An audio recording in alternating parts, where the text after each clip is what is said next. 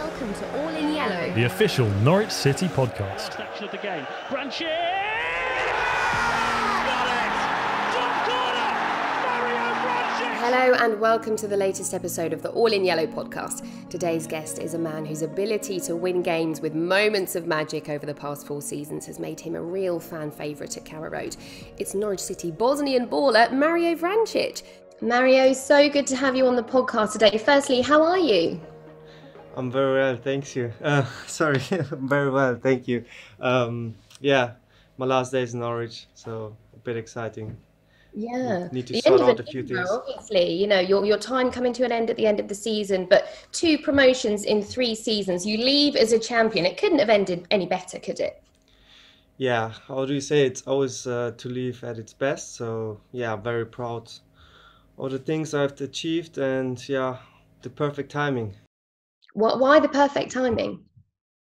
As I say, it's much nicer to leave such a special place on its best. I mean, we achieved everything we could have imagined, and so yeah, I had great 4 years, and as I say, it's best to leave on the top level. Yeah, there must be so many emotions for you at the minute, because obviously you sealed the championship on Saturday, promotion up to the Premier League, but have you had time to kind of process all of that, or are you already thinking ahead to your next step after Norwich?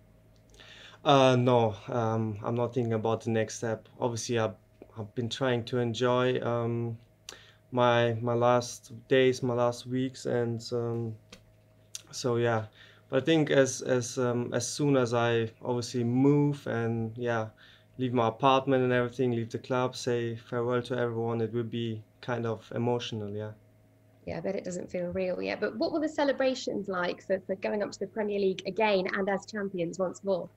Yeah, it's strange. It was like more or less we celebrated all 3-4 days because obviously we got promoted and then champions. There was always something, and yeah, got a bit wild, but at the end, yeah, we enjoyed it. It was fun, and yeah, unfortunately we couldn't share it with the supporters, which obviously is yeah much nicer. But between us, it was amazing. Yeah, you talk about the fans there. What's it been like this season playing without them? I guess I don't know whether you knew this would be your last season, but it must have felt very different for you. Yeah, I mean, happily we had a few games. I think in October or November when we had a few supporters. Yeah, it's very unfortunate for us, but also for the supporters that we couldn't share the moment together. I mean, this is what football is about, what life is about. The people love us, we love them, and yeah, it was a bit strange. But yeah, it is how it is. We can't change it, and I hope we made the fans proud and happy. Good thing is, though, you are, of course, on social media, so you've got that connection with fans. What has the response been to this being announced that this is your final season at Norwich? Yeah, really amazing messages. All the support I got, the whole appreciation from the supporters means a lot to me, and yeah, really very nice and kind messages. And yeah, obviously, as I said, I couldn't say goodbye or farewell to the supporters in person. Yeah, so social media it is, right? What would your message be to them right now? Yeah, I just can say thank you. I was always yeah, there was a warm welcome from day one. Always support, and I hopefully paid it back with a few goals. Yeah, especially when they were here, we enjoyed it. We had a good time, and yeah, it's not a farewell. It's probably a see you later. Oh, I love that. And yeah, you say you did score some spectacular goals, free kicks in particular. What's your favourite goal and favourite memory?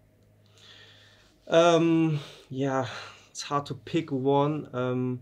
But if I really need to choose one, I would go for the game at Ellen Road at Leeds, which was yeah. I know it was away, but I think the stadium was full. It was an important game.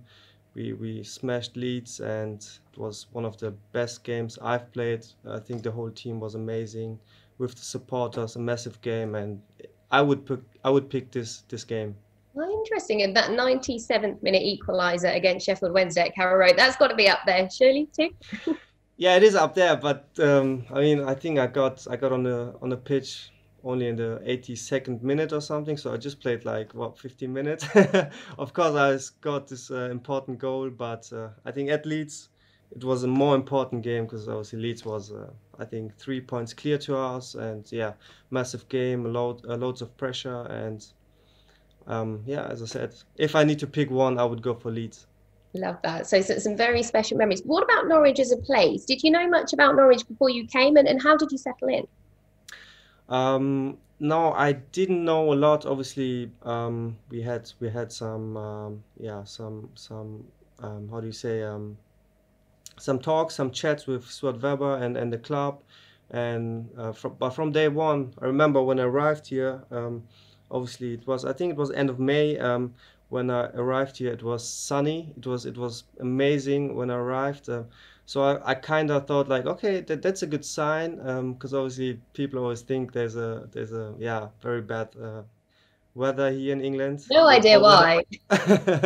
no, when I arrived, it was amazing. I got to got to meet all the people and the staff. So from day one, they were amazing, and yeah, this eventually I signed for Norwich, and from day one, it's been just yeah enjoyable, and as a player, it was just yeah great to be part of it for 4 years.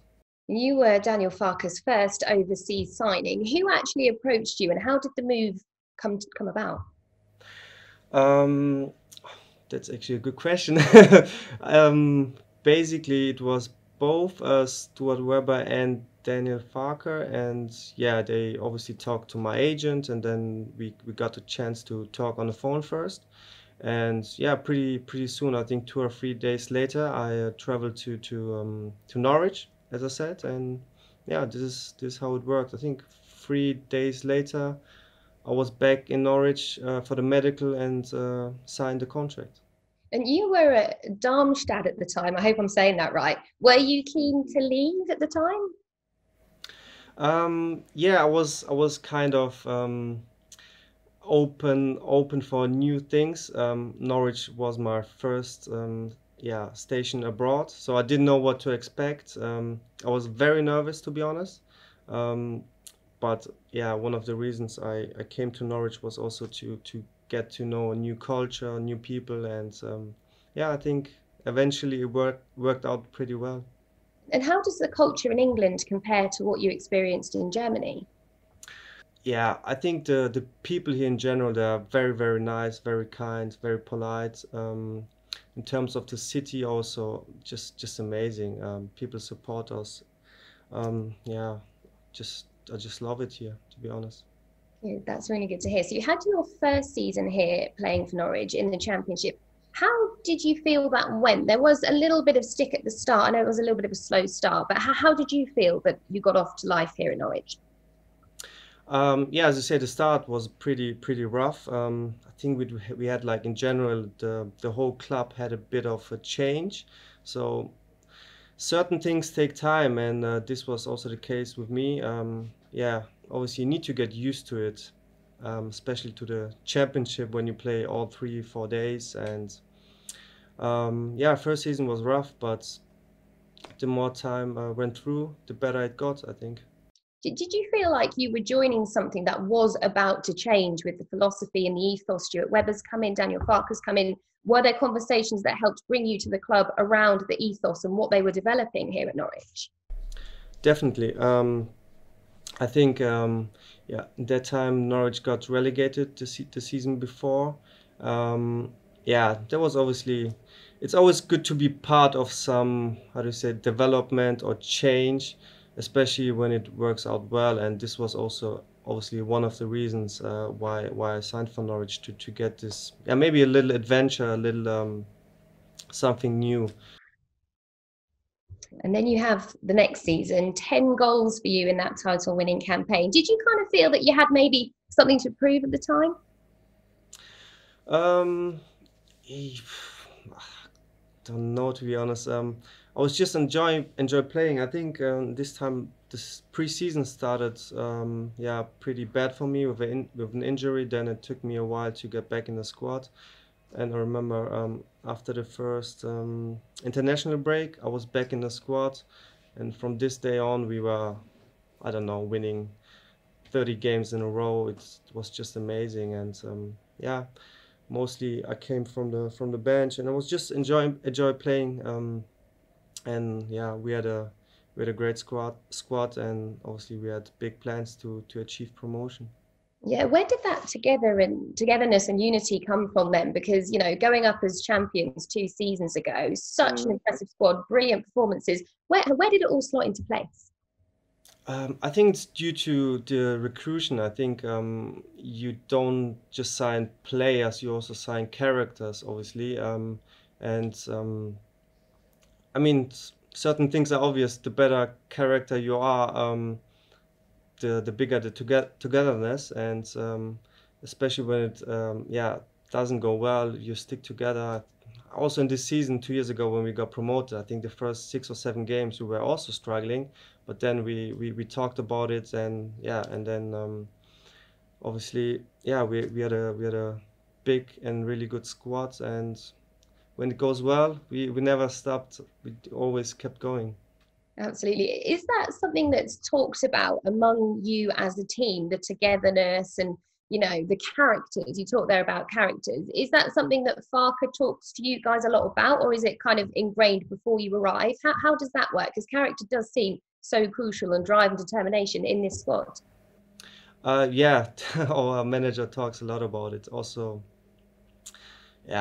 don't know. Like sometimes for him, it's also hard to pick a squad, the first 11, first. What is it? Yeah, the squad general, the traveling squad, and he always tells us to to be patient and to think of the group. Sometimes it's hard, obviously, but yeah, eventually it's all about the group. Football is about the group, and I think all in all we have really good characters, and it just fits. When can it be? You said there it sometimes can be a little bit difficult. When can it be difficult, and why? Um, Obviously when the results are not great, or when you're not performing or not even playing, or I don't know, not being in the squad. But then it's about staying cool, staying patient, and just to wait for the next chance, and then obviously to use it. Yeah, and Daniel Farke recently said that no one could influence the game when coming off the bench like you. Did you feel like that at times, the importance that was put into you? Mm. I mean, it's kind of a nice compliment. I get it, but it doesn't mean I'm not impacting the game when I'm starting. Obviously, I take that, but I would obviously prefer to start every game. Yeah, but sometimes it's not the case. So yeah, and then you need to use the minutes then you get. Sometimes it's just 5 or 10 minutes, obviously. Exactly. And your importance can never be underestimated in everything you've achieved in your 4 years here. And Stuart Webber said that you have surpassed expectations. How good is that to hear? Oh, did he say that? I didn't know. Okay, so he didn't have loads of expectations then. No, he did. He had No, big no, expectations, joking. but you went even higher. Yeah, yeah. I mean, it's nice to hear, obviously. I mean, eventually, I'm just doing my job as good as possible, and yeah, of course, it's a very nice compliment. I think also what he has achieved with this club is amazing.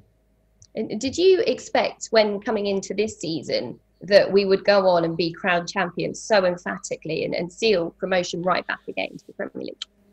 Um, to be honest, I had a hope that the more that we obviously sell as less players as possible, so this group from last season and maybe from the season before sticks together. Obviously stays together. Sorry. Obviously then you have better chances because we are always uh, used to play with each other. It's always a bit difficult when you sign too many new players, and then obviously I think in end of August, we knew the group, and I had from there on I knew with some special players who stayed at the club that we can yeah, get promoted again. Yeah, as champions, even better. And on the topic of special players, who has surprised you the most, say this season in particular? Surprised. Okay, if I really need to pick one player, um, obviously it's Oliver Skipp, to be honest, because I played against him in the cup last season when we won against Tottenham. I think he wasn't great, to be honest. No, just You know he's kidding. going to see this. No, hi Ollie. No, he was yeah, he was a bit nervous. I think it was one of his first games, but this season he was just amazing. Honestly, like never injured, always performing on a high level in this league is for him as a 19-year-old player or 20, I'm not sure, which is just amazing. So I wouldn't say he surprised me, but yeah, he's been really amazing this season. Obviously some other guys as well, but he was, yeah, a He surprise has. for me then. Yeah. Thank you for answering that. And what has changed the most in the 4 years that you've been here? I should think the training ground and the facilities have come on leaps and bounds in that time. Mhm. Yeah, definitely the facilities. Not that it was not great before, but due to these 4 years, we developed even there. And to be honest, apart from this, mm, nothing special. So maybe just the facilities. The rest was fine. We still had Daniel Farke as a manager, Stuart Webber as a sporting director, and all the, yeah, maybe a few new players, but that's it. And what is your relationship like with Daniel Farke? It's been always good with him. I think he's a very kind person. Sometimes he demands a lot from us as players, especially on the training pitch. But yeah, the relationship was from day one just on top level. Do you like that pressure? Do you thrive off it? Obviously, we've seen you score some stunning goals and a lot of them towards the end of a match. Do you really thrive on having that pressure? It was probably end of the games because I just came on, so But hey, you can't make a bigger yeah, impact than that, Mario. yeah. I mean, yeah, kind of. It's funny actually. I never think about it, but also like in Germany a few years back, always in the big games, I was scoring goals or performing, yeah, pretty well. I don't think about it. It just happens. Maybe I need the pressure, but yeah, but there's no special reason for that, to be honest. Just instinct, I guess. Yeah, probably.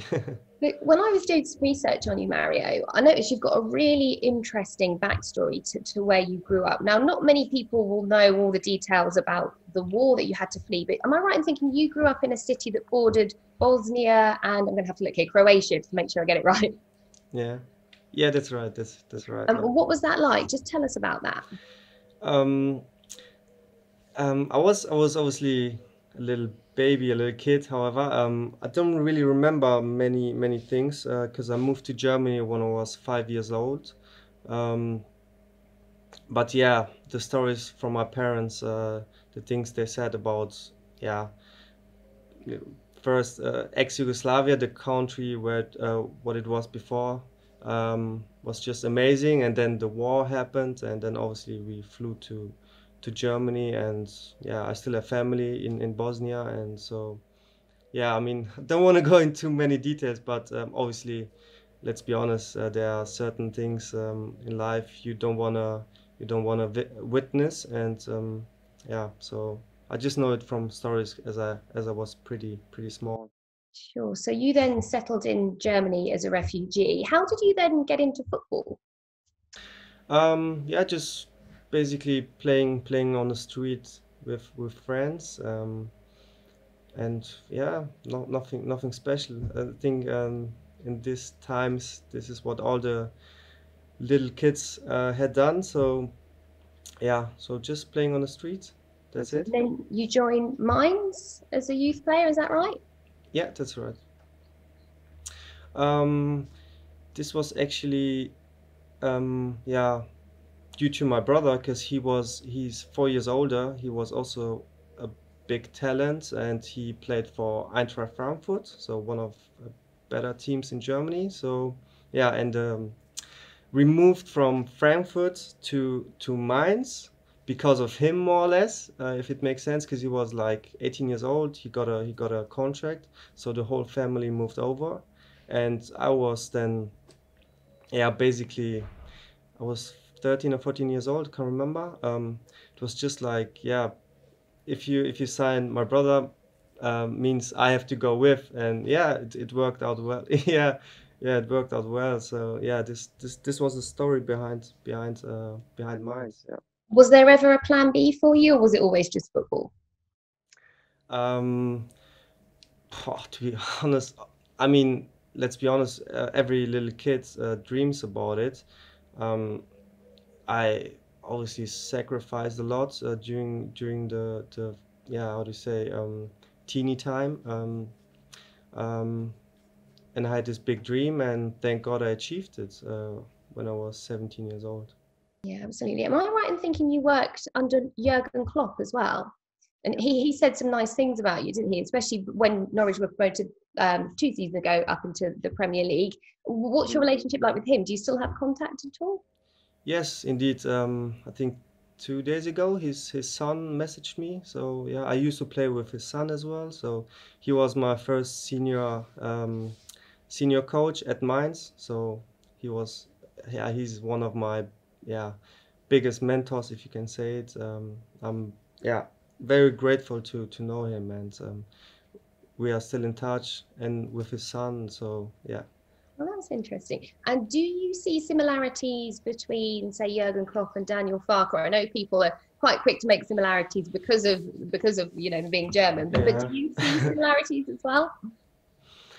Well, that's actually a good question.